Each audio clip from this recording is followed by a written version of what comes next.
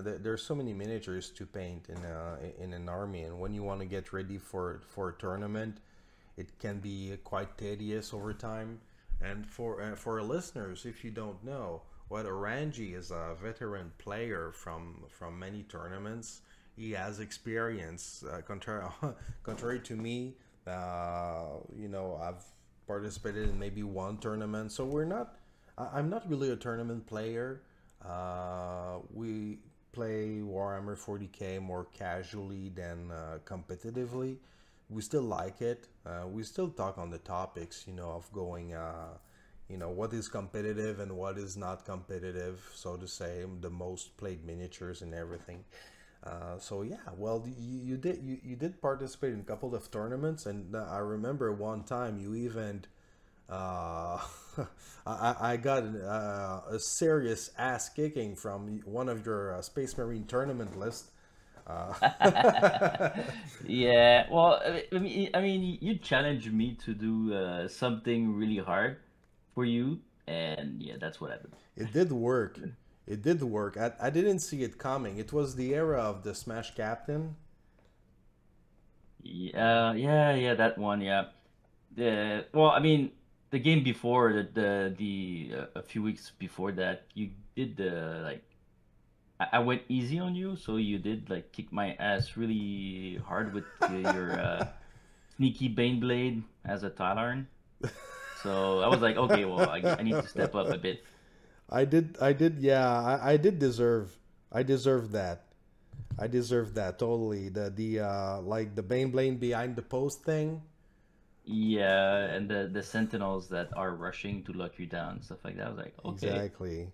I think I did something like this with, yeah, and you were playing Custodes. Uh, yeah, exactly. And you tabled me basically. You were playing Custodes, and they were not that strong in that edition compared to what they are right now. And yeah, I remember that game. It was quite an ass beating. I remember. Yeah, yeah, because custodians at the time, well, even now, they don't have much answers to big armor, since they are really more of a melee focus. And when you go through a Bane Blade that has a invuln save, -2 hit, and stuff like that, it's pretty challenging because there's so much wound that not in a single phase you can get rid of it, especially as custodians. There's other armies that has like way to do tons of damage in a single round of close combat.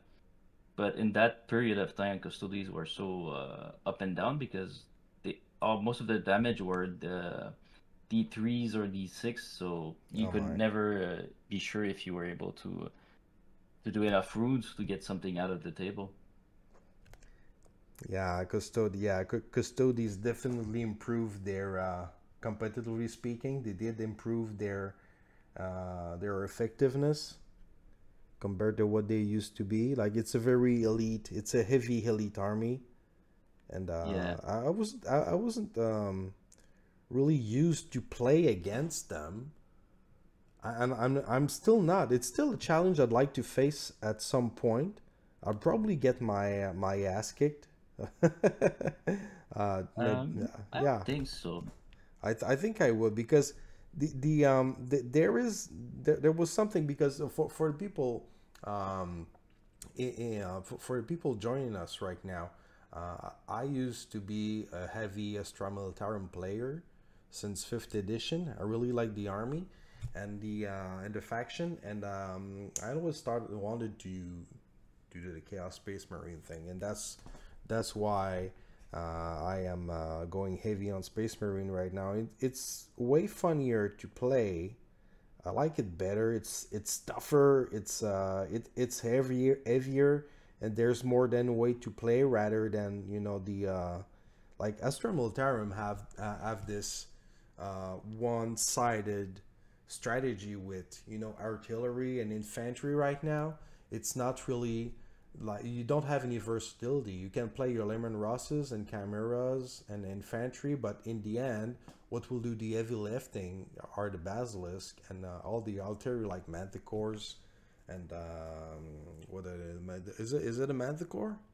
Yeah, it's the manticore. The wyvern is not really used. It's not used that much anymore. They really go heavy on the basilisk and the manticores to do all the heavy lifting right now, and it's quite a shame because like the whole army has went to a single monoplayable strategy faction, and that's kind of a letdown in the end, you know. Yeah. Well, I mean, and not only that is, I think Astra Militarum is a pain in the butt to play because yeah, you need to think of so much stuff, especially when you need how to manage your troop correctly because the, the name of the game is to use your troop to control objectives and stuff like that. And you don't want to waste your troops with stupid charge or just sacrificing for nothing your troops. So I found that it's a bit more complex in term of auras. Well, now the auras are gone, but the the placement and preparing and thinking of what the opponents will do so that you try to minimize the effect on of what you'll do in the next round on your army. So I found it is really hard. Even though like the models are really nice, I do enjoy the concept of the army, but it's a bit hard. It kind of turned into like a Finnish army rather than what it used to be. Mm. Yeah, you need a lot of preparing for your orders and everything, and for me, it's kind of a letdown. It used to be simple to play, and I don't want, you know, when I'm playing a game of 40K, I don't want to think too much. I want to think about, you know, the objective plays and the you know what needs to be done.